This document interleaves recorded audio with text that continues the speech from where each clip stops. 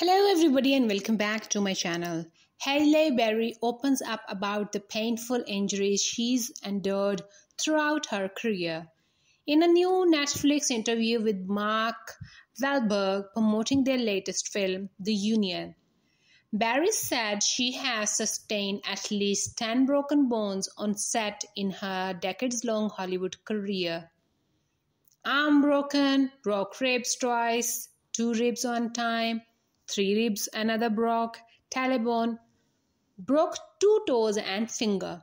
Berry said before noting that she has also been knocked out 3 times. Wahlberg listed the injuries he sustained over the years, including torn meniscus, separated shoulder, ego bruised, quite a few times, he said. Berry and Wahlberg also shared the combat skills they have acquired for gigs over the years.